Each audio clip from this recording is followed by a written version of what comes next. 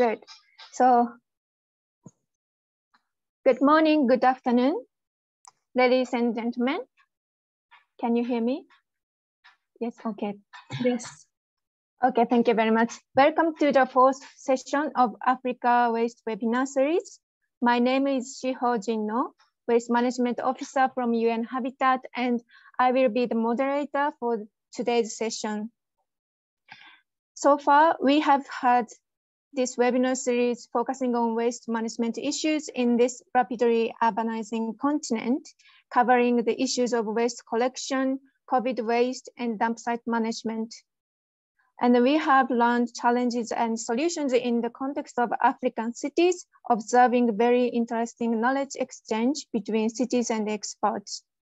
Today's focus is on waste and climate change, appropriate technologies and good practices in Africa, diving into the big issue of methane production, and also how to access to the climate finance, inviting prominent speakers from the Climate and Clean Air Coalition, also Resource and Waste Advisory Group, Green Climate Fund, and Regions 20. And so this webinar series is basically supported by the Ministry of the Environment of Japan through African Clean Cities platform, as well as GIZ Covenant of Mayors of Sub-Saharan Africa and the United Nations for South-South Cooperation as the part of knowledge sharing on municipal solid waste management. So before starting, I would also like to tell you about a bit of housekeeping rules. We have simultaneous translation between English and French, so please select your channel. And then kindly mute yourself when you are not speaking, but you are encouraged to turn your camera on when you are speaking. And then another point is we have a reaction button, so please make use of that button if you want. Also, please feel free to post your questions or any comments in the chat box.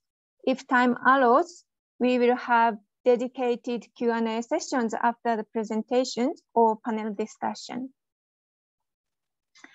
So now let's move on to the presentation. Now we have many speakers today and the time is very limited.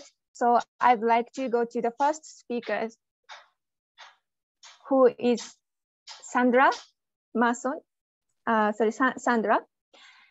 Let me introduce a bit about Sandra. Sandra has been the coordinator for the work on the municipal solid waste sector of the Climate and Clean Air Coalition, CCAC, since January 2016. She has over 14 years of experience focusing on environmental policy issues, solid waste management, and the mitigation of climate change.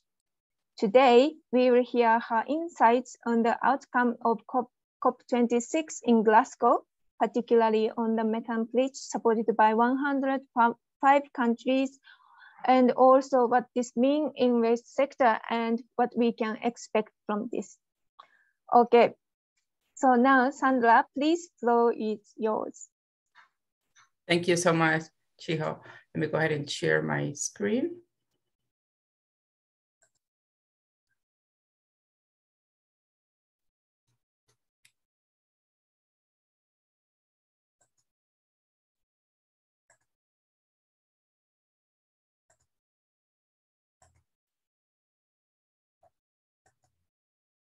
Can you confirm that you can see my screen? Yes, I can see your screen. Okay, thank you so much. Well, hello, everybody. Good morning, good afternoon. Like Chiho said, my name is Sandra Masonex, and it's a pleasure for me to be here. Like Chiho also said, today I'm going to talk to you a little bit about the outcomes of COP and the Global Methane Pledge more, but also I'll talk to you a little bit about where I work, the Climate and Clean Air Coalition, and basically our work, the work the CCAC is doing to support countries to meet the pledge. Before starting my presentation, I would like to thank UN Habitat for inviting me to participate in this very important webinar. The Climate and Clean Air Coalition was established in 2012 to support urgent and collective action on short-lived climate pollutants. It is a voluntary partnership focused on action. The coalition is a partnership of over 73 governments and hundreds of other partners. Together, we're working to put the world on a pathway that rapidly reduces warming in the near term, and at the same time, maximizes development, health, environmental, and food security benefits. Each partner that joins the CCAC makes a commitment to reduce these pollutants, and the coalition supports countries to figure out what the priority actions and the benefits are at a national level and then take action. The short-lived climate pollutants that we work on are methane, tropospheric ozone, black carbon, and hydrofluorocarbons. These short-lived climate pollutants are climate forces many times more powerful than carbon dioxide. They're also air pollutants that are harmful to people, ecosystems, and agricultural productivity, and they're present in the atmosphere for a few days up to a few years, and that's why they're called short-lived climate pollutants. As I mentioned, methane is one of the short-lived climate pollutants that we will focus on, and that's why it's why I'm basically here today to talk to you a little bit more about it. As you know, atmospheric methane concentrations have grown as a result of human activities related to agriculture. So you can see it here. We included rice cultivation and ruminant livestock, coal mining, oil and gas production and distribution, biomass burning, and municipal solid waste because of the decomposition of organic waste in landfills and large dumps. Emissions are projected to continue to increase by 2030 unless immediate action is taken. As you can see here, there are many impacts of the methane emissions in our planet. So like I mentioned, CCAC has been working on methane, and because of this, in the momentum to take action on methane, in May 2021, the Climate and Clean Air Coalition and the UN Environment Program released a global methane assessment called GMA. It's a landmark report that set out to an opportunity to change the climate trajectory within the next 20 years. The report shows that human-caused methane emissions can be reduced by up to 45% this decade. Such reductions would avoid nearly 0.3 degrees Celsius of global warming by 2045, and would be consistent with keeping the Paris Climate Agreement goals to limiting global temperature rise to 1.5 degrees Celsius within reach. The assessment for the first time integrates the climate and air pollution costs and benefits from methane mitigation. So I definitely ask you to check it out. It's a very important report. Within the report, you can see that there are different targets for different sectors. There are actually technical targeted control measures available today that could reduce methane emissions by 30% of the projected 2030 anthropogenic methane emissions. Methane mitigation is very likely the strategy with the most potential to decrease warming in the next 20 years. Most of the methane mitigation from technical control measures over the next decade come from the fossil fuel sector, which includes coal and oil and gas, waste, and rice production from the agricultural sector. These sectors provide opportunities, while reductions from the livestock sector are less consistent and require behavioral measures as well. So you can see here that for the fossil fuels, we can actually, by 2030, we can reduce methane emissions from 60%. In the waste, the emissions could be reduced from 30 to 35%, in agriculture, 20, 25%. And this, well, with low cost or no cost technologies.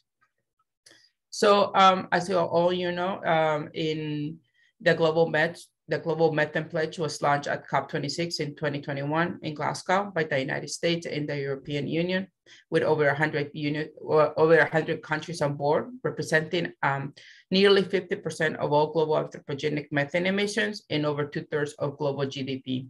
If the countries take action, more than 8 gigatons of carbon dioxide equivalent emissions can be prevented by reaching the atmosphere annually by 2030. The Global Methane Pledge actually builds on the GMA convincing case that available low and negative cost emissions reduction measures have the potential to avoid 0.3 degrees Celsius of warming by the 2040s, while yielding important benefits, including improving public health and agricultural productivity. The pledge calls on countries to support the work of several organizations with existing methane reduction initiatives, such as the Climate and Clean Air Coalition, and because basically we are considered a global leader in efforts to reduce methane and work with countries to reduce it from all major emitting sectors, including agriculture, fossil fuels, and waste. As part of the work that we did in COP, the Climate and Clean Air Coalition had what is called the Climate and Clean Air Ministerial, where actually 46 of our countries, of our partners, kicked off a new phase of the CCAC, which basically focuses on significantly reducing methane this decade in line with the recommendations of the Global Methane Pledge, or the GMA, and also the UNEP emissions gap report. We also were going to go work on speeding up reductions on HFCs and black carbon. And most importantly, here in this webinar, we actually also pledged to support the implementation of the Global Methane Pledge. So how will CCAC do this? The CCAC has what is called a hub that will work on national planning. And this is basically this support is aimed at tailoring the solutions we have to the priorities of each country. Through this process that we have, it's called the planning process. Countries are supported to identify the right solutions that will maximize local benefits for health, food security, and other development priorities, while also contributing to international emissions mitigation goals. We take a whole of government approach and engage across sectors and ministries. There are basically three general stages in the planning process. The first one is called basically initial engagement, and where we determine the needs and the request for support. The second one is where basically developing the plan, and actually that has different tasks, which include creating a foundation, that's coordinating the team, what is the emissions policy inventory, determining priority measures, analyzing governance and institutional capacity. We also then prepare the plan, which means modeling scenarios, quantifying the benefits, raising awareness, and choosing the implementation pathway. And then also we have what's very important is basically obtaining political support. So support make sure that we have the support from all ministries that are involved in this, and they're involved in that have a say in need to be implementing the measures. That last stage, which is stage 3, is coordinated the implementation plan. There we provide basic technical, institutional, and financial support for policy and mitigation. And then also as part of this one is we include monitoring, reporting, and verification activities. And then overall, not just for the planning, we also for the sectoral hubs that we have, we offer different types of support. We are able to provide training and capacity building, expert assistance and resources, support for developing regulation and policies, technology demonstration, science and research, and political outreach and awareness. Our partners work closely together on the trajectory towards a common goal, and we also help support not just through funding projects, but also through matchmaking our partners with the right expertise. The unique niche of the CCAC is to build buy-in at the national level and bring the coalition partners together at a political level. This diverse partnership is another resource which provides a wide range of technical expertise and built on a wealth of knowledge to draw from. Our partners basically work together and support each other on the trajectory towards a common goal. Like I was mentioning, we have different hubs. One of the hubs that we have is the waste hub, basically, because our hubs are mostly sectoral. So given that the waste sector is responsible for 2 short-lived climate pollutants, and those are basically methane and black carbon, that's why we have this hub. And the hub For each hub that we have basically CCAC, what are called engagement strategies, and where we set out the goals and milestones for key topics and sectors of the CCAC. And then it's for the waste sector, we have the engagement strategy includes improving waste management to reduce short-lived climate pollutants, in particular methane, and to deliver local environmental, economic, and health benefits. As you know, we focus on methane because basically in the waste sector, waste is the third largest source of anthropogenic methane emissions globally. And this comes from the anaerobic decomposition of organic waste in landfills and large dumps. As well, we also we take into account that actually in developing countries, over 50% of the municipal solid waste is organic. So that's basically where we get a lot of methane from.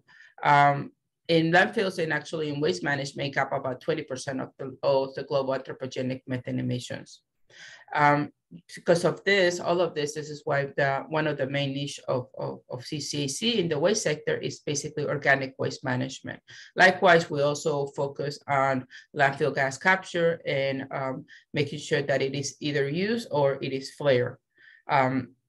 So in the organic waste, we work towards preventing organic waste, diverted from landfills and open dumps, making sure that it doesn't arrive in landfills, so it doesn't generate methane.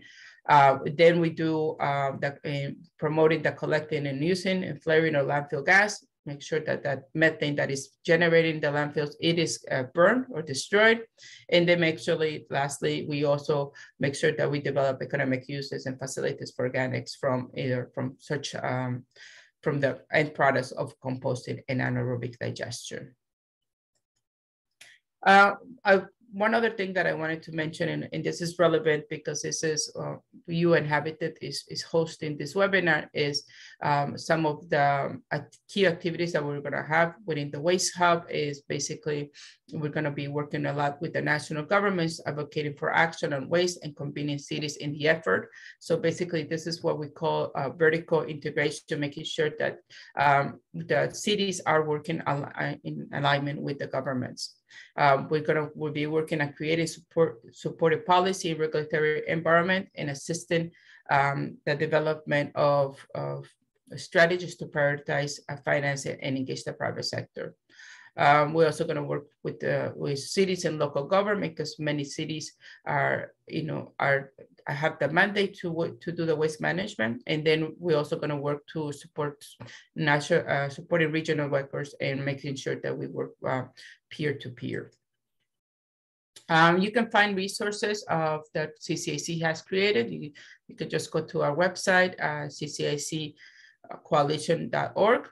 And then I wanted to focus that we actually have an area waste it's called methane technical assistance, where you can find more tools for methane mitigation. And like, for example, we have a tool that is basically an assessment of environmental and societal benefits of methane reduction. So it's a web tool that you can see here in the left. And then for the waste, we have different other tools and resources on landfill gas and organic waste management that are helpful to reduce methane. And we also have a solid waste emission estimation tool for cities that was developed by EPA on behalf of CCAC. Lastly, we will do, like I said, CAC will be one of the key partners supporting the GMP. So we will have projects and planning and sectoral actions, having national consultants to build capacity and coordinate response, engage key players under sectoral hubs. And we're going to also have additional advocacy tools under what is called the CCAC Methane Flagship. And they will also support GMP communications and events. Like I mentioned, the last thing CCAC is going to be doing is this methane flagship. Basically, the CCAC was launched also at COP26, and the flagship aims to engender a global enabling environment necessary to reduce human costs and methane emissions by 2030 to levels consistent with the findings of the global methane assessment. So we're going to be working with this, and this is basically the goals, and this is going to be done for many countries that are partners of CCAC. And with that, I am done with my presentation. And if you have any questions, please don't hesitate to email me, but I also look forward to the panel discussion. Thank you.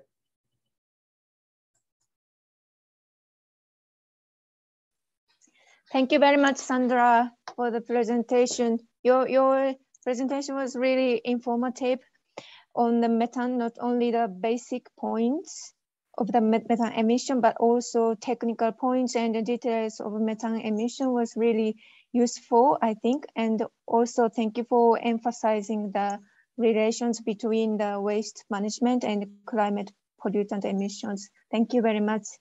So next, we will invite the next presenter, who is Reka Sos. So Reka is Managing Director of the Resource and Waste Advisory Group, and she has been acting as climate change mitigation expert on various projects working for the EBRD, EU, and GIZ. Also, she has several experiences on the project with the Green Climate Fund, GCF, in different cities. Today, she will talk about how to access to climate finance for waste management project.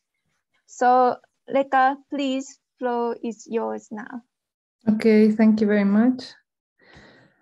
Let me see if I can share my screen. Okay, so it should be okay now, right? You can see my slide. Yes, yes. Okay. So I admit that I haven't spent a lot of time preparing this presentation per se, but having worked for the last almost 20 years in this field, it's just my thoughts about where we are now with the climate finance for the sector, and also a little bit of where we are coming from and what opportunities are there. And then I will also speak a little bit about the waste management flagship project of South Africa that we have prepared for the Green Climate Fund. I'm very happy to be part of this webinar together with colleagues from different funds and different organizations who are very relevant for this sector. So I'm sure many of you know, and but just as a reminder, I put up here that we have basically a sector which is not a really huge contributor and sometimes viewed as an orphan of the climate finance world because of that. But we should be reminded that actually this 4 or 5% of that we attribute to the sector, waste sector and wastewater sector from global emissions does not represent the mitigation potential, because there are about 10-15% GHG reduction potentials from global emissions if we look at all the recovery options and if we look at what may happen downstream with some of the materials. And recent studies have shown that about 30 to 50% of our emissions could be mitigated through circular economy interventions, because a lot of the emissions come from the way we use resources and produce the stuff we consume. This takes into account also the energy that is needed for these manufacturing processes. And I don't have to remind you, everybody knows about the buzzwords of the circular economy, but these of course include everything about prevention, eco-design, the sharing type of business models, and so on. I also wanted to spend just a moment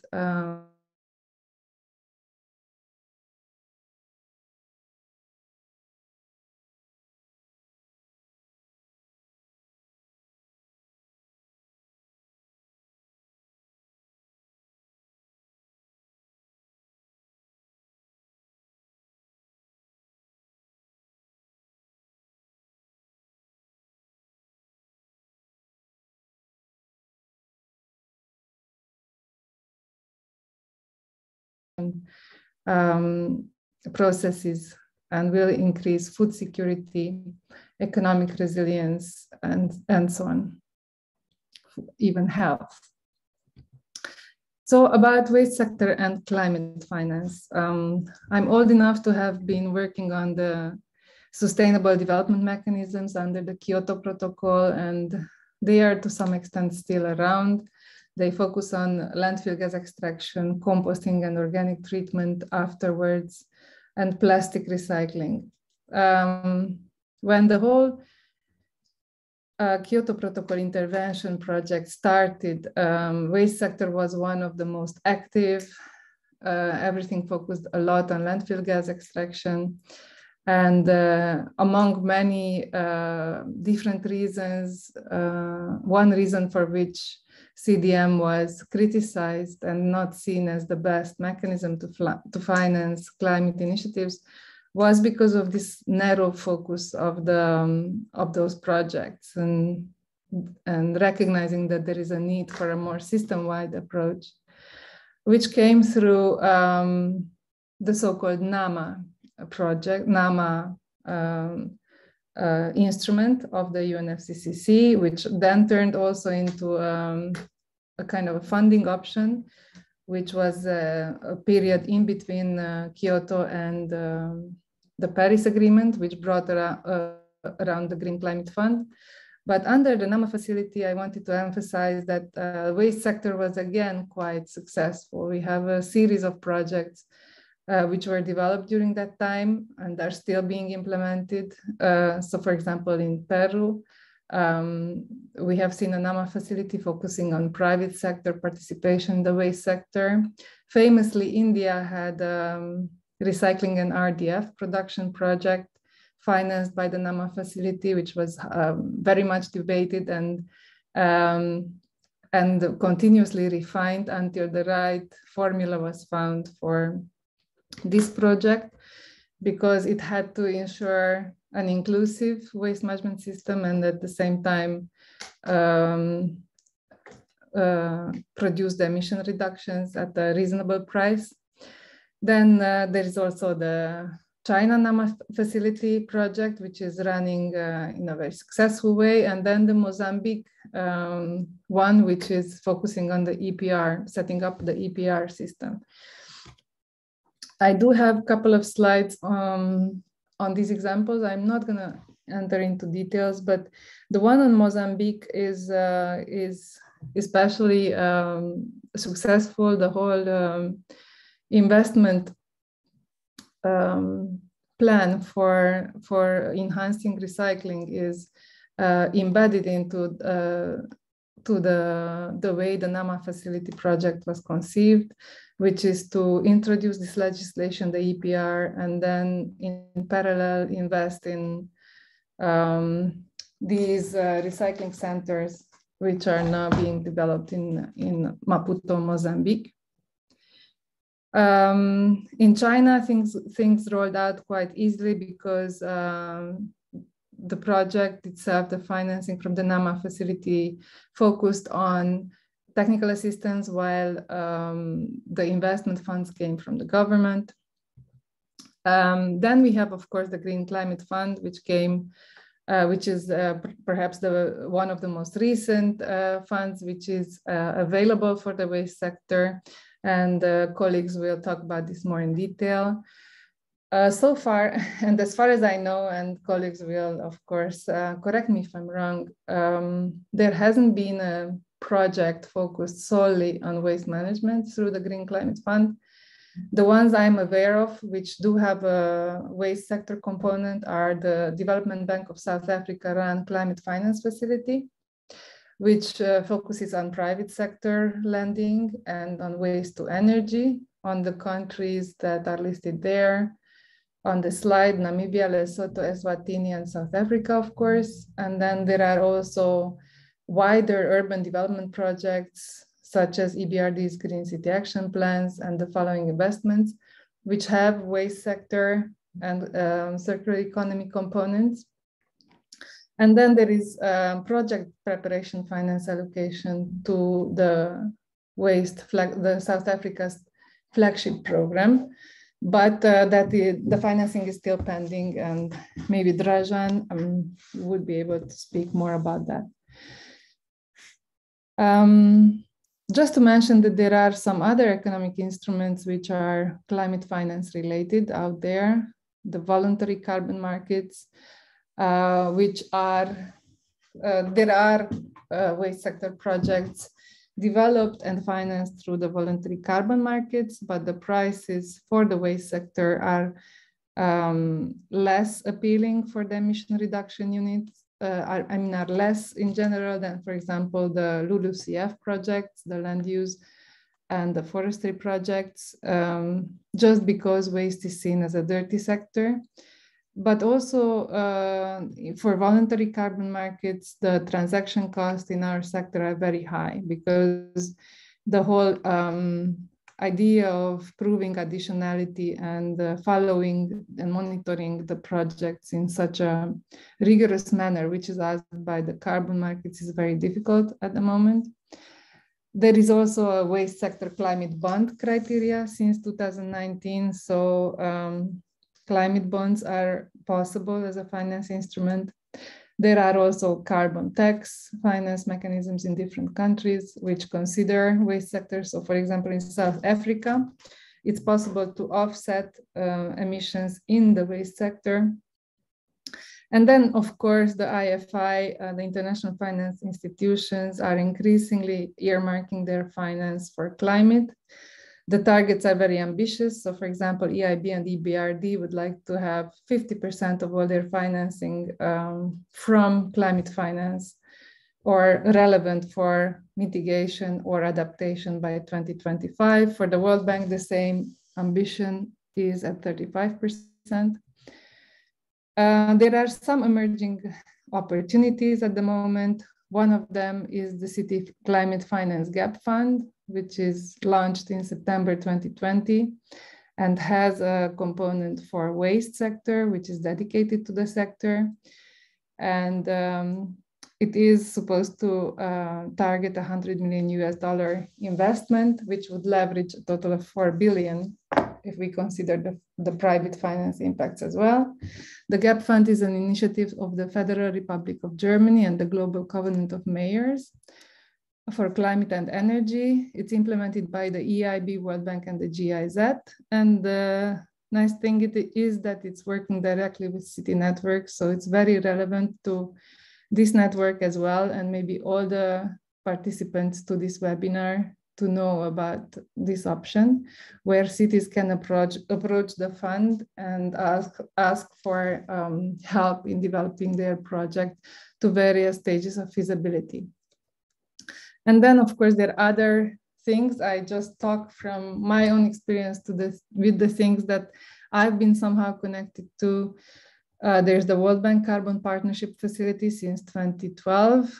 There is an EU Urban Development Technical Facility focusing, among many other things, on circular economy and waste. It's a huge technical assistance, which will largely target Africa.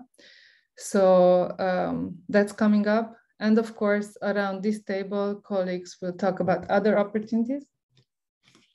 And just a couple of words about the Waste Management Flagship Program, which was handed into the GCF, but not yet financed. It's advised to be resubmitted. And from what I hear from colleagues from the DEA at South Africa and the Development Bank of South Africa, it will be resubmitted in 2023.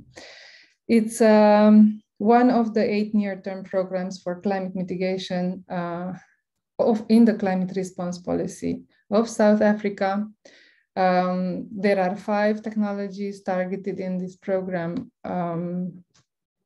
for municipalities and for organic waste, including open windrow composting, in-vessel composting, and decentralized containerized composting, so lots of composting, but also anaerobic digestion, and biomass pre-treatment for nutrient upcycling. So pre-treatment of organic waste can then prepare the waste for different uses and low carbon pathways.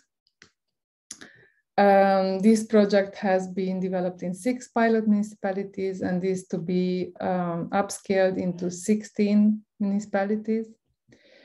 I'm showing here the project initiators, the project team, and pilot municipalities. So you see a lot of logos. I won't go into detail. Maybe what you need to know as municipalities who are participating is the extent of the documentation which was necessary. And here's just a list of documents which were submitted, I think more than a year ago, to the Green Climate Fund, the full funding proposal with all the annexes. Here is a slide showing the flows, the process flows for all the technologies, but won't go into detail. If you have questions, we can go back to this discussion. Then the climate-related benefits, they include quite a large mitigation impact. We have considered the whole life cycle of the mitigation, which includes reductions which are probably not reported in IPCC, but are taken into account, for example, in the short-lived climate pollutant tool, which is available from CCAC, our colleague Sandra. And the climate benefit reaches 6.32 million CO2 equivalent. Much of this is methane reduction during the implementation period. 833,000 people would be directly impacted by adaptation benefits and 8.19 million indirectly. This is a theory of change, again, showing you the kind of documentation you need to prepare if you would like to access the Green Climate Fund. And then the finance and economic considerations are shown. We presented the baseline, and then also the treatments that are in the South Africa at the moment. In the baseline, municipalities have limited resources and low capacity to attract investment, especially the secondary municipalities, which were the target of this program. And then our analysis resulted in these following financial and economic results, which is the total program cost would be beyond 28 million US dollars. We had requested, or DBSA and DEA had requested 20 million US dollars from the GCF in grant financing. And the cost per ton was below the $5 US per ton of CO2 equivalent. So that's all I had to say today. Thank you very much for your attention, and I look forward to discussions in the panel. Thank you very much, Rekka. Thank you very much for the very nice presentations.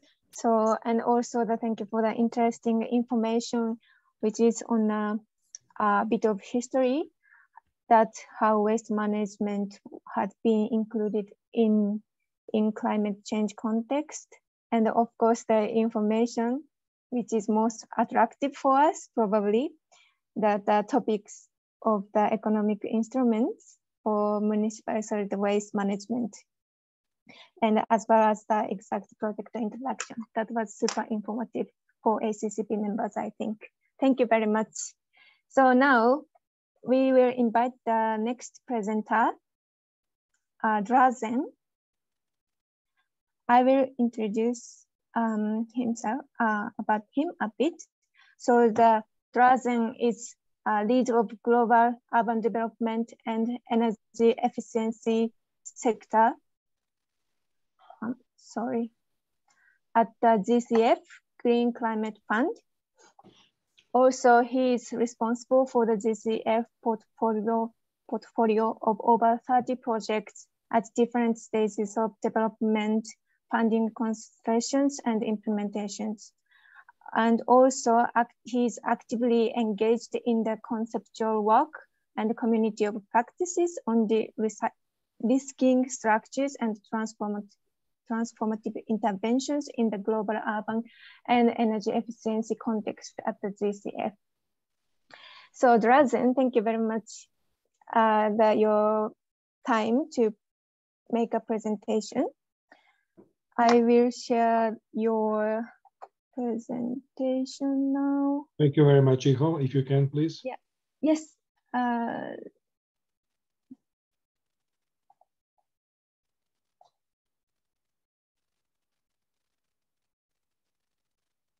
Can you see my screen?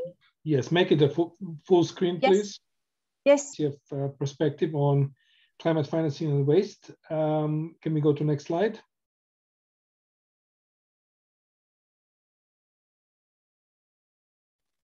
Sorry, the slide is not.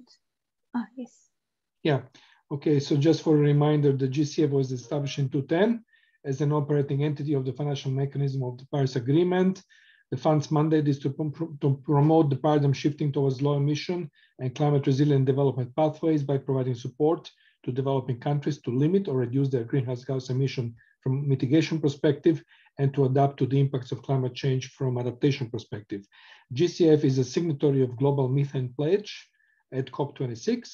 And also I have to say, in 6 years of my practice at GCF leading the urban sector, the South African waste management proposal was the only waste management proposal we have seen in 6 years at GCF. And proposal itself had its number of weaknesses that I'm going to discuss a bit later. Next slide. So the role of Green Climate Fund is above all to provide de-risk and concessionality, where we are reducing risk in transaction, anchoring role for co-investors, fostering behavioral changes conducive to stronger climate impacts, creating demand by making climate solutions affordable. We also have instruments of concessionality where we have a pricing concessionality, subordinated positions in projects and financial structures, flexible term and tenors, flexible guarantees, and fit for purpose grants to foster future climate action. So when we say fit for purpose grants, the initial DBSA request for the flagship waste management project in South Africa that you have seen has been $65 million in grants, which was deemed absolutely unacceptable from GCF perspective. Next slide. So we are looking for, above all, additionality of GCF funding. Projects must crowd in additional financing on the top of GCF. We cannot be the only game in town that support the projects. Projects need to have strong climate rationale and not developmental focus, like many projects do, where the climate impact of investment is the key and scientific evidence is to be provided properly as to what is the climate influence or climate impact that is going to be achieved by the project. We need to have a fully country-driven approach by support alignment with the NDCs and support of the national designated authority. We need to adhere to 6 investment criteria, such as the impact potential, paradigm shift potential, sustainable development potential, recipient needs, country ownership, efficiency, effectiveness. We then have 8 results areas for mitigation for adaptation. We, of course, need to have full compliance with GCF policies, and we need to have a completeness of documentation when considering projects. The biggest issue with GCF is that we are constantly receiving more projects than we can finance, and we have ability to finance. Just for B34, board meeting 34 this year in October, we already have over 45 projects for financing, seeking maybe $4.5 billion of financing, where for this particular board meeting, we may have available up to $1 billion in financing. So this is just giving you a very clear picture of the demand overseas supply 5 to 10-fold. Next slide. So we support through a range of financial instruments, grants, with or without repayment, equity, ordinary junior, concessional loans and guarantees, through project-based SPVs, direct debt funds, funds of funds, structured solutions, or pure lending. Next slide. This is very important also in the context of South Africa and the only waste management proposal we currently have on the table. We need to see how really the urban climate financing really works on a level between national governments and local governments. I mean, if you look into the municipal financing situation and sector in South Africa, it is considered that up to 80% of municipalities are completely bankrupt. So the first question is, if the waste management operations cannot achieve cost recovery, why would GCF be throwing grant money for that, and for what purpose, and how we would isolate the bankrupt municipalities from the healthy core of the project in the implementation structure. The answer to this lies always when it comes to waste management and climate finance is that waste management is partially a developmental challenge and partially a climate challenge. And therefore, the developmental challenge has to be financed through other sources, own sources of the government, subsidies, local government collection, waste management collection fees, and so forth. Whereas the climate impact and climate portion of the project should be then considered through climate finance means, but they have to be very clearly understood and separated so that we cannot use climate finance money to actually cover what is the core cost recovery challenge in South African municipalities, which actually do not pay for their waste management. Yeah, so we have to look into top-down or bottom-up approaches, central transfers, ad hoc revenues, divestment pressures, decentralization pressures. So national government levels, we have opportunities such as the wider institutional capacities, convening power and political concentration, and of course threats that are limiting local fiscal capacity, of course efficiencies because of the bureaucracy, and financial management capacities. On a local government level, we have usually opportunities in flexible governance, good fiscal space in terms of land and properties, and land value management and so forth, and maybe increase efficiency, but also we have problems with technical capacities, accountability, and financial management institutional capacity. So whether bottom-up approaches or top-down approaches are used, the picture of municipal finance and the way how the cost recovery in normal municipal operation really works is the core to understanding, first of all, how to create a normally functioning business model, and then on the top of this to see how we can resolve climate-induced issues by climate financing instruments, which was to date really missing from the BSA approach in waste management in South Africa. Next slide. So we've been talking a lot about 1.5 degrees and 2 degrees scenario here, and I will reveal both privately and I think institutionally where we stand. So if we stick to 1.5 degree scenarios, we would have about global carbon budget of about 750 gigatons of CO2 equivalent until 2030 that we can use before reducing the CO2. Whereas in 2 degree scenarios, the global carbon budget until 2030 is a little bit bigger, larger, 1,050 gigatons of CO2 equivalent.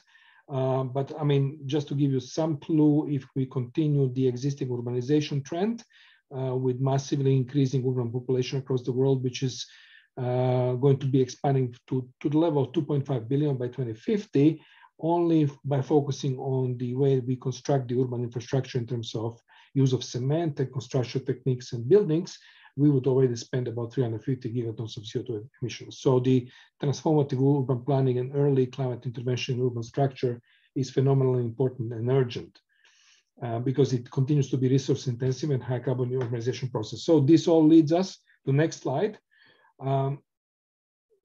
Essentially suggesting that, look, 1.5 degree scenarios is dead in the water, right? I mean, it can, there's a 50% chance that it will never be reached. It cannot be reached unless we start using techniques for removing CO2 out of the atmosphere, which is not happening fast enough. If you have seen the rebounding of fossil industry, we would say, look, for all practical purposes, the 1.5 degree scenario is dead in the water, meaning that we have to look into CO2 concentration doubling in the earth in the next 50 to 60 years, unless if we continue to follow the current trend, which would lead to warmth between 2.6 and 4.1 degree scenarios.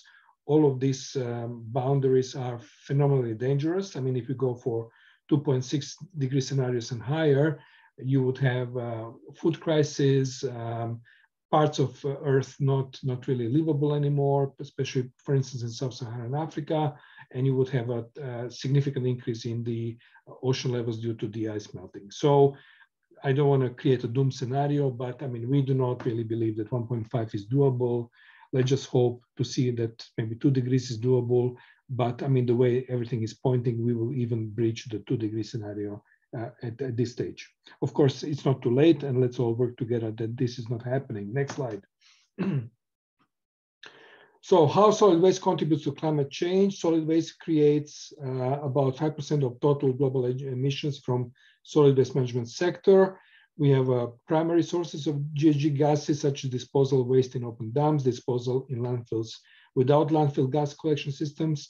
And we have other ways that the greenhouse gases are emitted from solid waste, such as the inadequate waste collection, uncontrolled dumping, and burning of waste. Next slide. From IPCC report, we can see the relationship between the income and GHG emissions in the waste sector.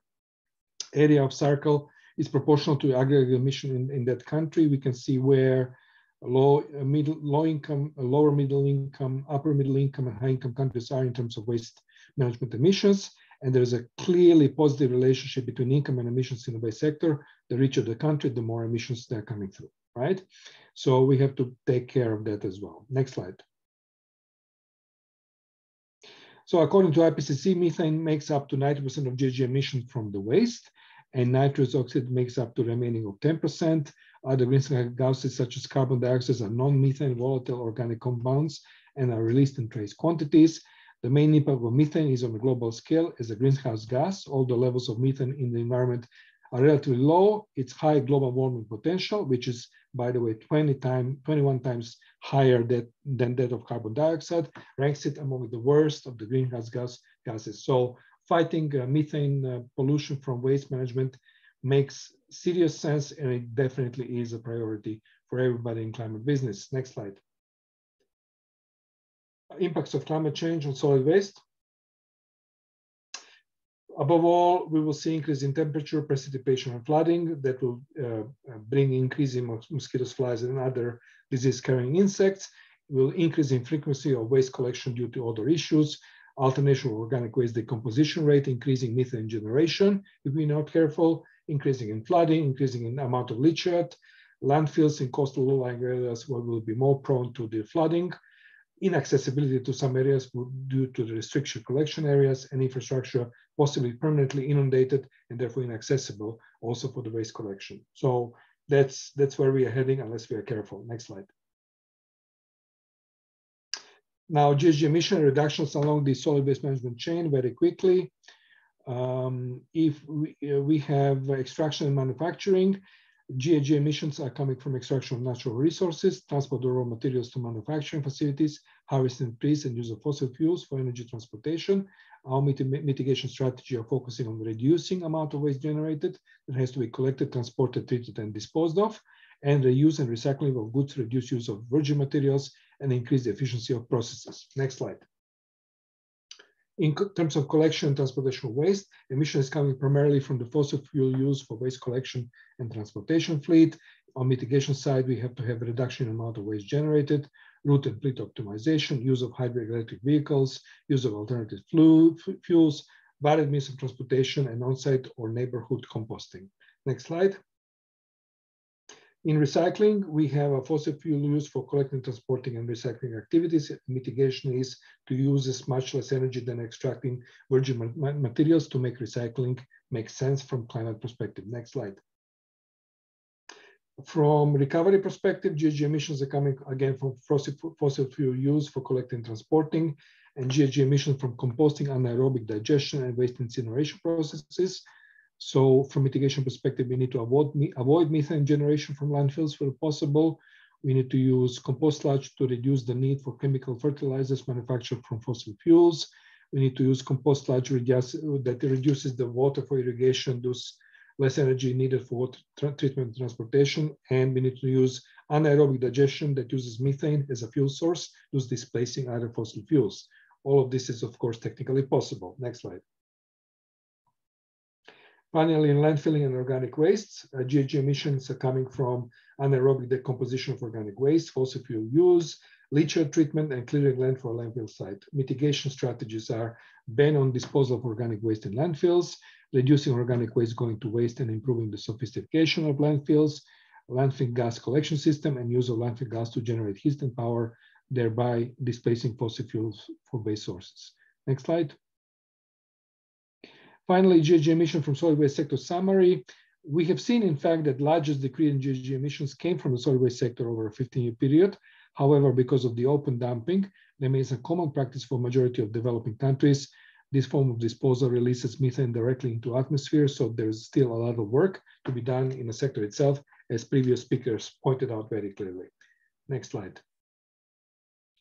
In appendix, I'm not going to go through it, just go next slide. I have provided, just a second before that, one up.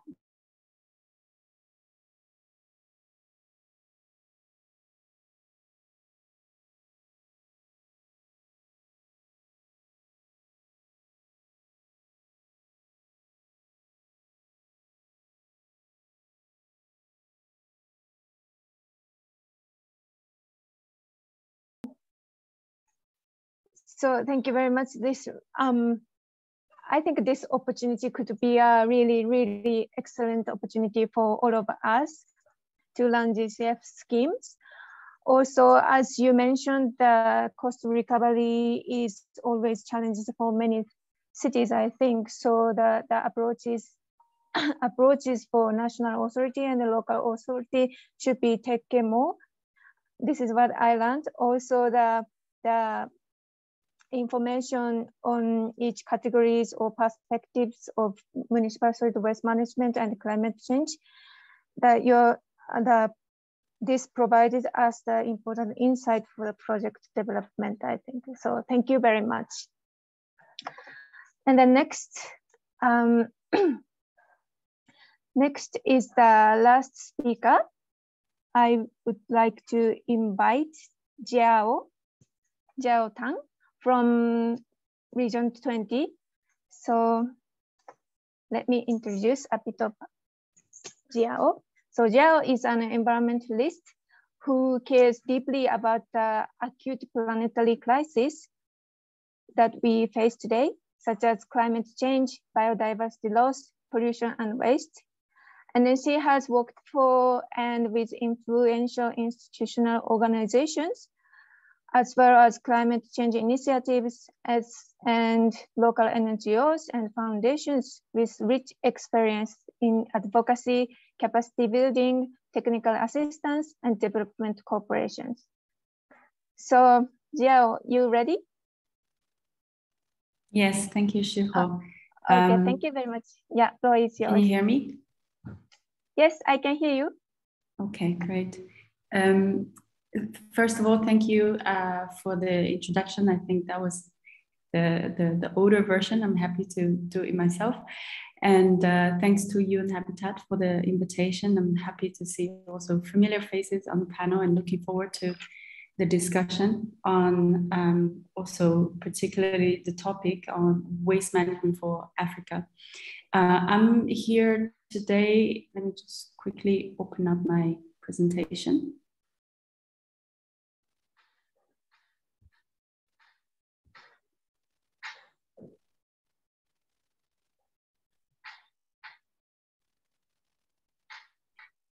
So I'm here today to, in my presentation, I will talk about the organization where I work, and more particularly the Subnational Climate Finance Initiative that we, together with several other consortium members, with the initial funding from Green Climate Fund, started operating since April last year, which could be one of the climate financing sources for subnational infrastructure, in this case, waste management.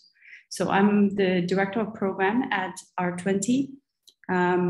We, as R20, we were established in 2012 by Governor Schwarzenegger, and there's a particular relevance to his position as the governor. He saw when he was the governor, the kind of power and initiatives that can be done in terms of clean energy, climate change mitigation at the subnational level.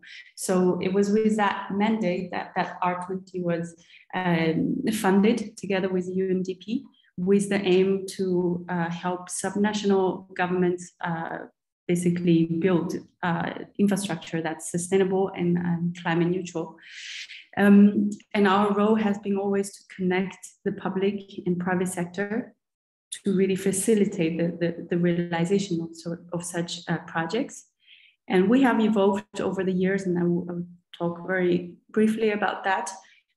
Through our experience, we are really focused on, 90% of our work is focused on the subnational climate finance initiative, but we have come through the way through our last 5-6 years of project experience on the ground. I will give you just some examples. For example, we have helped realize waste management system in Algeria, solar panels in Mali, in Kita, LED lighting in Brazil, and those are really like in Fiji as well, solar power production. These are really projects where we worked with subnational governments and we helped secure funding, also investment funding to realize these projects. But what we have realized through those projects is that we need to speed up the process. We need to scale up at this speed, project by project. We're not going to meet, the goals that previous presenter has mentioned, 1.5 or 2 degrees. So we've come to the point, like 2-3 years ago, really, to gather together like-minded institutions from the private sector, and as well as the public sector, to set up a fund level kind of approach to speed up. So what we realize in terms of the gap is that at the subnational level, there is a huge gap of financing for mid-sized infrastructure, and those are typically in the range of 5 to 75 million. And then this is also a typical range that waste management projects falls into.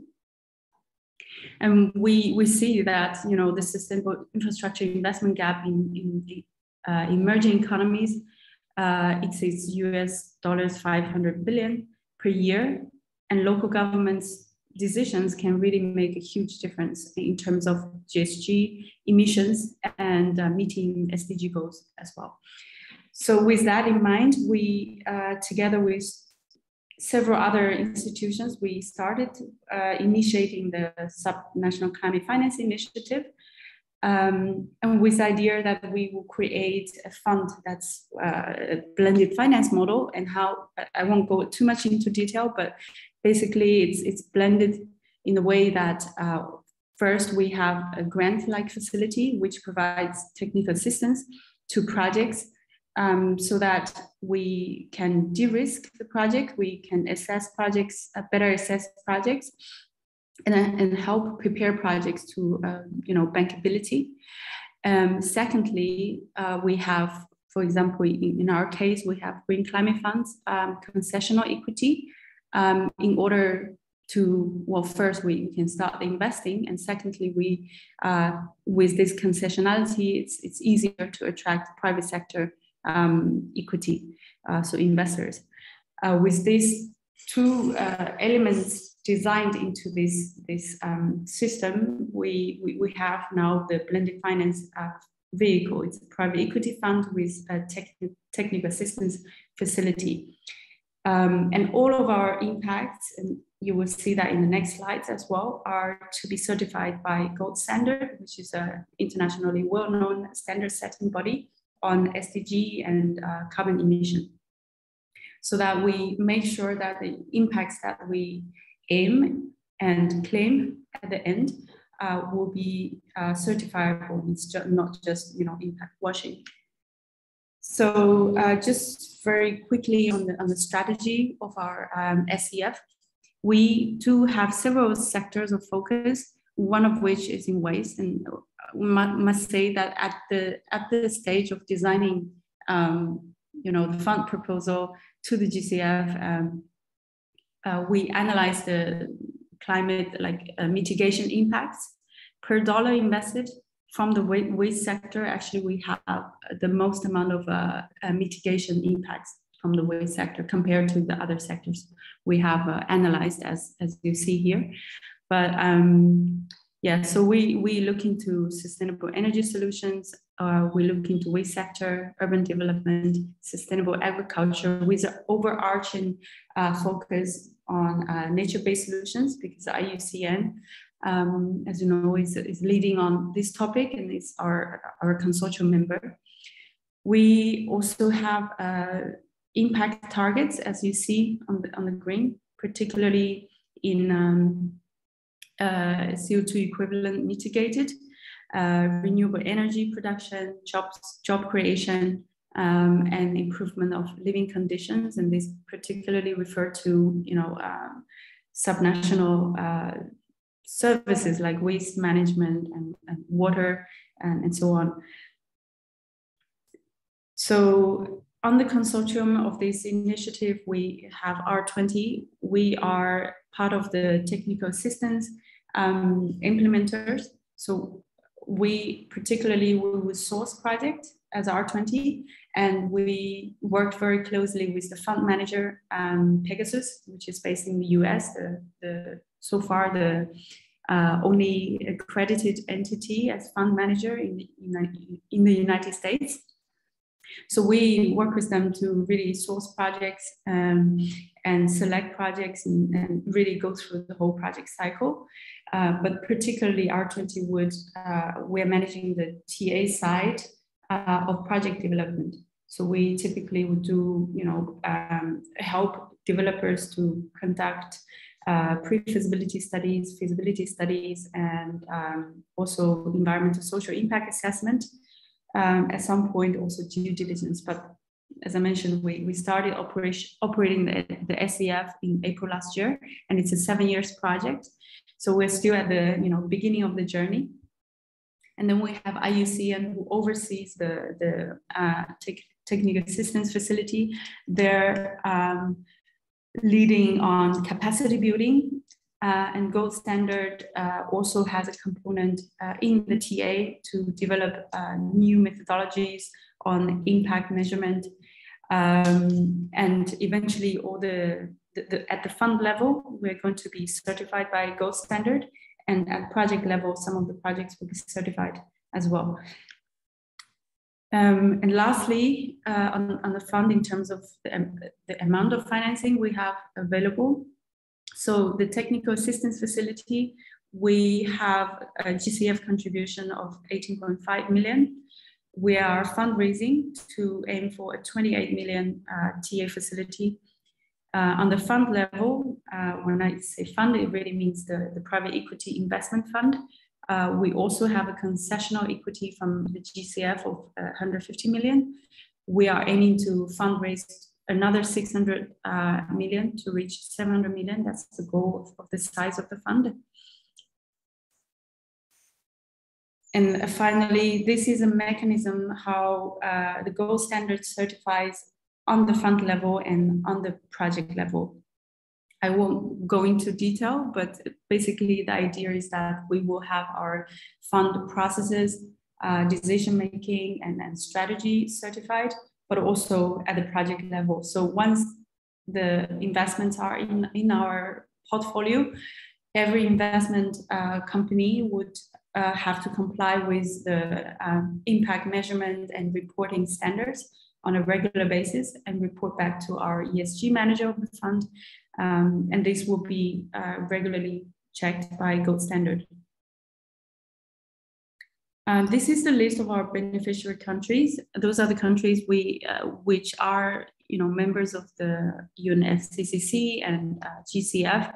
And because our anchor funding comes from GCF, we do have to obtain non-objection or support letters from countries. And within the period of time, we managed to secure quite a lot of NOL. And yeah, so you can see we are able to invest in Africa, we're able to invest in Asia and Latin America, and Africa, quite a lot of countries. This is not an exclusive list of criteria, it's just to give everybody a sense of what we're looking at. So our ticket size is $5 to $75 million US dollars. We're looking at proven growing. There needs to be a need, and this particularly would come from the subnational governments in collaboration with the ministry, the NDA, the nationally designated agents. We're looking at established technologies from leading providers, and the projects, of course, have to be replicable, scalable, and there must be a business model, like it's an investment. On the TA side, we don't grant money, but we provide TA in terms of technical assistance, pre-feasibility studies, project development, and some of the projects may not eventually go to investment stage. So we can kind of imagine a kind of funnel approach. We will provide TA to more projects, then eventually how many will be invested. That's the process. So we will also need to have limited ES risk, which means particularly in the waste sector, we will not invest into large-scale incineration waste to energy. Our strategy is more looking at simpler and lower operational risks projects, such as composting, anaerobic digestion, sorting, producing RDF. Maybe in some cases pyrolysis, but we really have to look at the feasibility of such operations. So this is just a selected list of criteria that I want to show to you, but for the full list, you are able to see on our website, which I put here, the subnational.finance, the project process, the fund requirement and eligibility criteria are all listed there, including country list. So with that, I finished my presentation and happy to answer your questions later. Thank you.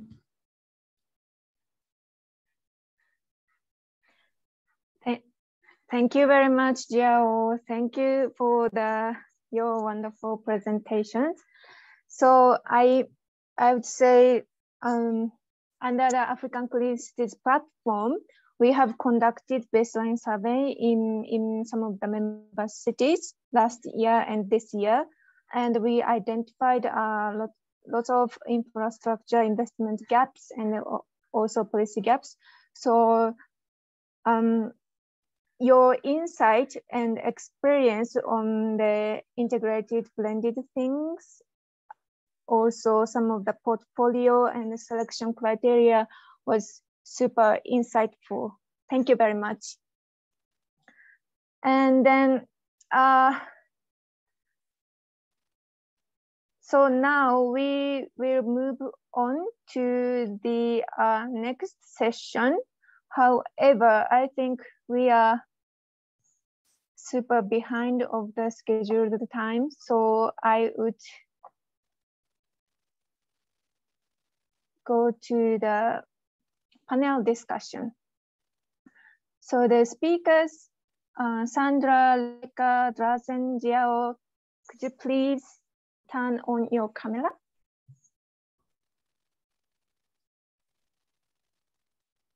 Sandra, hi.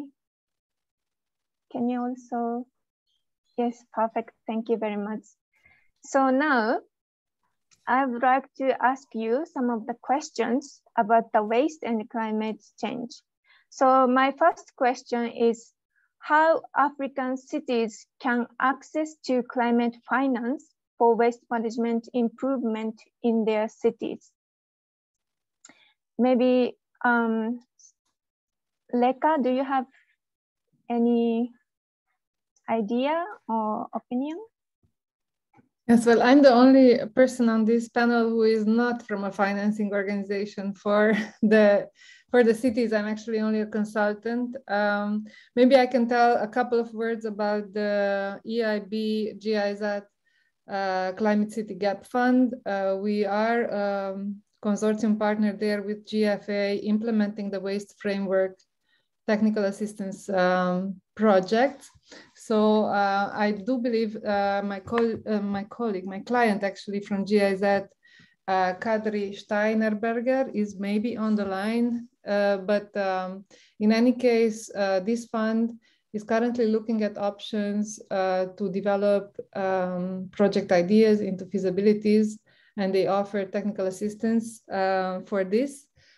And they also have an interest to then finance this type of projects later on from EIB and World Bank sourced financing. So it's worthwhile to check out the Climate City Gap Fund. I will type it in the chat box so that everybody can then look it up. That would be my answer. Thank you very much. Thank you very much. I think, Jiao, you have a bit of the good experience on this question. Do you have any opinion? Yeah, happy to share some thoughts. I mean, today on the panel, we are already kind of exposing quite a lot of financing opportunities and channels where, you know, people could look into, and there are a lot more out there.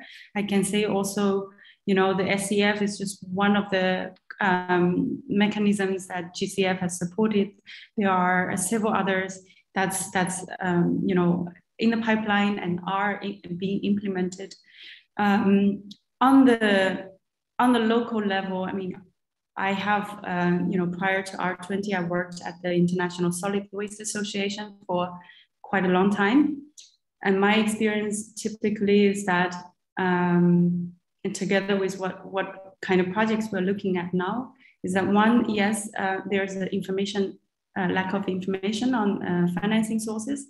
And secondly, there's a kind of lack of capacity. And I mean, we all know that. But in very particular, you know, when we talk about investment funding, let's say, investors are looking at projects that are bankable. Maybe it doesn't have to be, you know, very high return, but there has to be a return. And this, I mean, it's a very big topic. When we, let's use Africa. We see projects coming from municipalities. Either they are totally unrealistic, you know, like 1,000 tons per day of gasification. We don't see that in Europe. So I think there is a lack of capacity in also understanding the waste sector, and so that's why we incorporated the capacity building element in our TA. We will conduct workshops in the 4 regions of our focus. For example, Latin America, Mediterranean, Africa. We will conduct them really with the audience of the NDAs and the local governments to kind of talk about the sector in general, but also what investors, you know, private investors are looking for. We need, you know, a strong project developer. It doesn't have to be the local government, but somebody who pulls this project off, a kind of, you know, financing structuring, whether the municipality would co-invest or not, and what kind of role they play. So, I mean, sorry, there's a lot to say in that. I think the time is very short. It's okay. Yeah. Yeah, I will stop here. I'm sure other colleagues on the panel have things to say. Thank you very much. So, Sandra or Drazen, do you have any comments on this? Sure, I have. I think, Shino, you have introduced a little bit of a controversy, I think, because you are relating waste management with climate finance. I think the best advice we can give to African cities is that they, first of all, should be mobilizing as many technical assistants as possible to conduct proper feasibility studies to find best ways to tackle their own waste management problems. But there has to be a clear distinction between, you know, developmental issues in waste management and climate issues in waste management. So climate finance can only be used for the climate impact of the waste management issues in African cities. Yeah.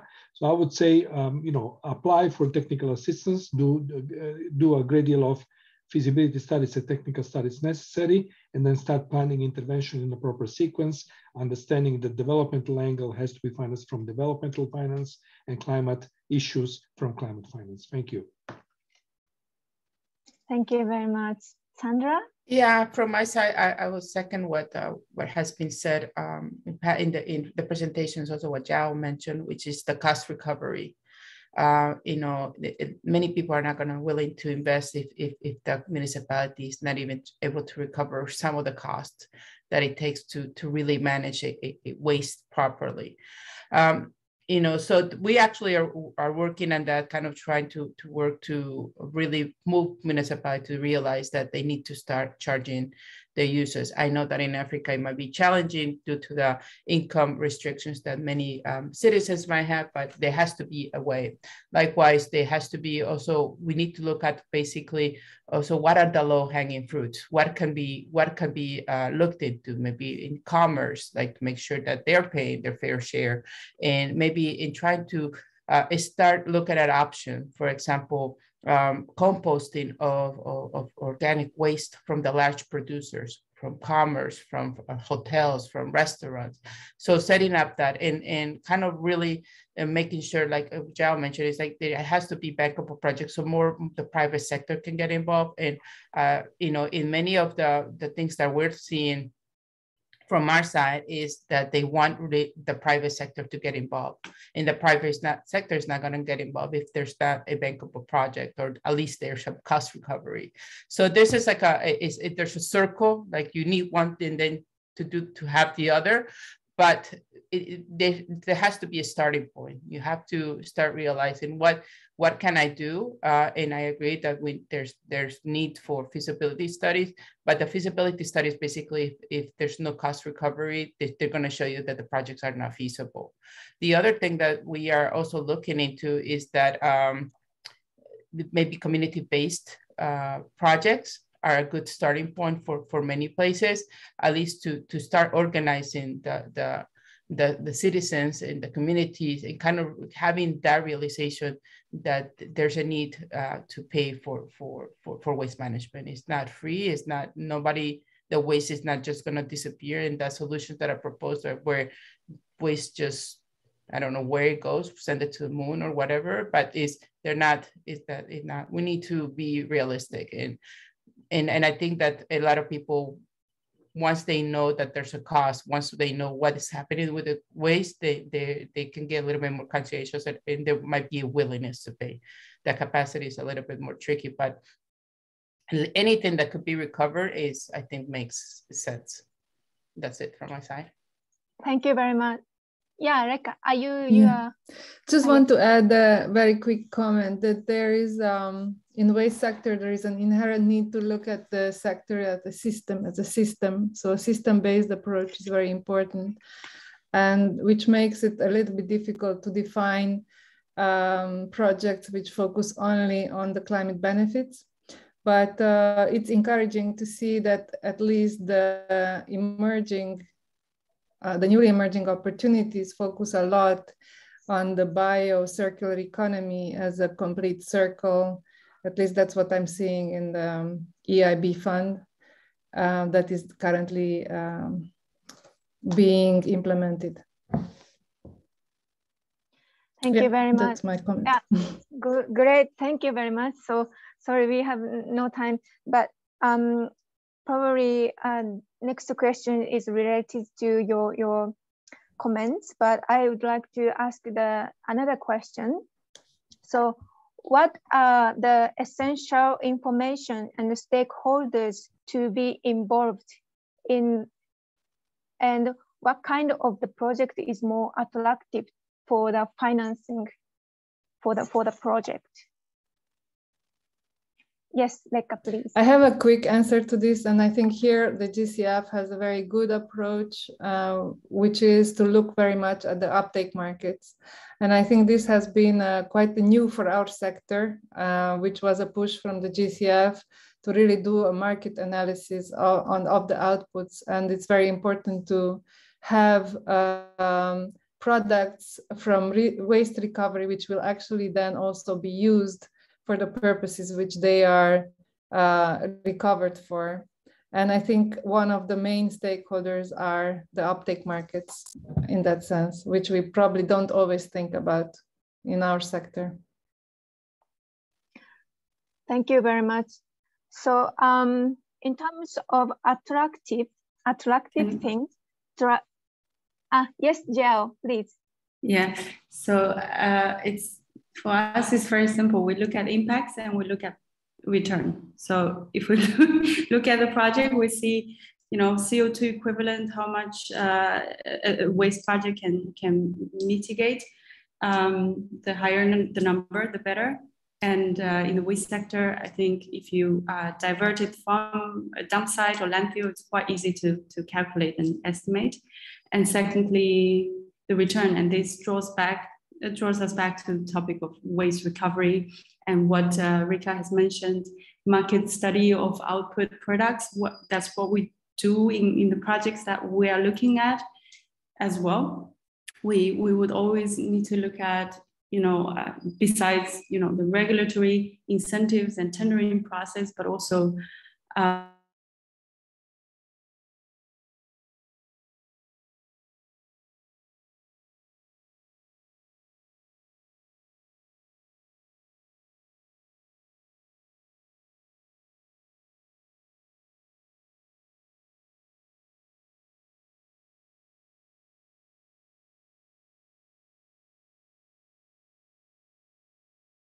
Latin America, when there's no very low or no gate fee, it almost cannot make the project work.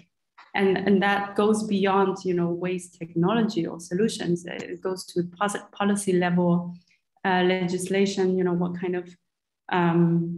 kind of strategy a city or a nation wants to have in terms of increasing the waste budget. Like Sandra said, how to incentivize or to make producers pay so that you can actually charge a higher gate fee. And that's, yeah, that goes beyond the local level, and that goes beyond the, you know, just practicing of waste management.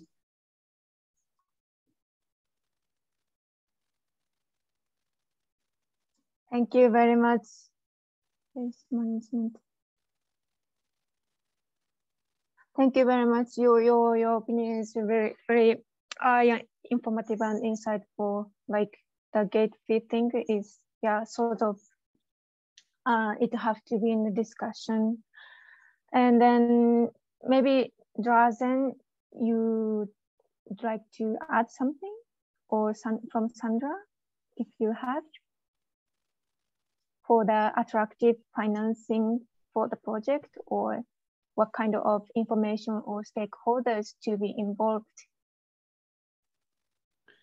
I mean, I always believe that there is a need for strong regulatory reform in most of the developing countries, certainly in Africa, right? So it is not so difficult to diagnose what is problematic with majority of waste systems in countries in Africa. So on the basis of that analysis, you know, there can be a drive for the regulatory reform that is going to institutionalize and balance the main issues related to stakeholders and prices and quality of services in you know, municipal waste sector.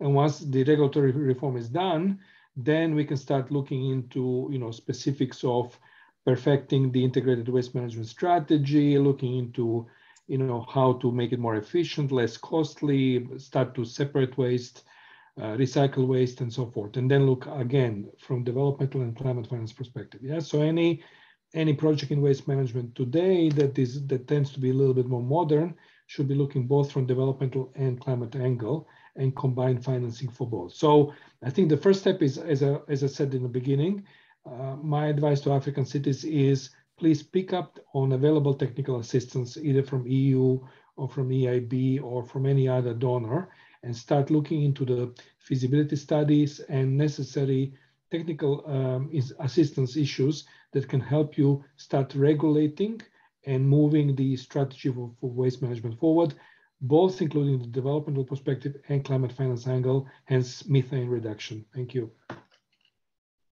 Thank you very much. Sandra, yes, please. Yeah, I was gonna say, you know, we talked about regulatory framework, and one thing that, like, from our side, is that we're seeing that many countries in Africa and all over the world have all these ambitious goals, and they haven't actually put them in the NDCs, or, you know, even signing the Global Methane Pledge. So I think one role for the cities are to really kind of start lobbying the government, say, hey, we need better regulatory frameworks. We need, you know, for you to create this so we can have better waste management, you know. And then, because if you want to achieve those goals, you need to empower, the cities to be able to do this. So that's something, and I agree that the policy should be tailored that enables this. So they're coming from a circular economy angle, where if you take the end product and you can use everything, and really disincentivize the landfilling, you know, kind of really valorize products. And maybe the other thing that is very important, and this is mentioned in some presentation, is that we really need to reduce the waste, the amount of waste that we're generating. So really trying to find solutions at how to really reduce that waste, or stop not going to landfills, really valorize whatever we can, and figure that out.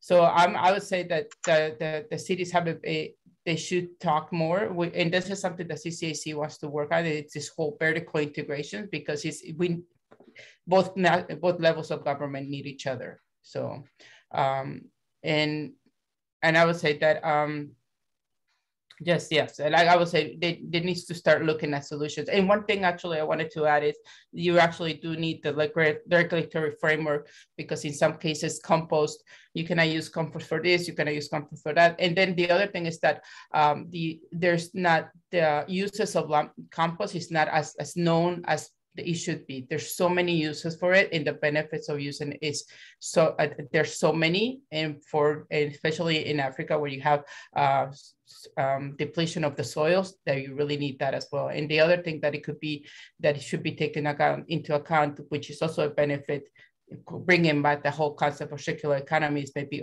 urban agriculture. So making sure that you have the right compost, the right fertilizers, organic compost to do that, and then you can have more access to more agriculture nearby.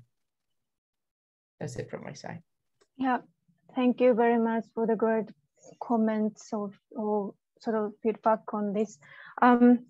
We have, I think we have several questions in the chat box. However, the time is running, so I would like to close today's sessions. I'm really sorry on this, but I think this fourth webinar session on waste and climate change, I think we could have the really fruitful discussion, and it was super professional session, I believe.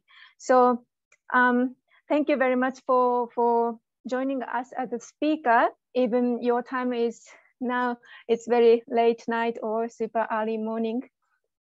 However, I would like to appreciate all of the speakers and listeners who joined today's webinar. So we will have the last webinar, number 5. It will be on the plastic pollution and marine litter. Once we will ready, we would disseminate the information. So thank you very much for your participation to this session. I would appreciate it. Thank you very much. And then see you soon. Thank you. Bye-bye. Thank you. It was nice to see you all. Bye-bye. Bye-bye. Bye. Thank you. Bye-bye.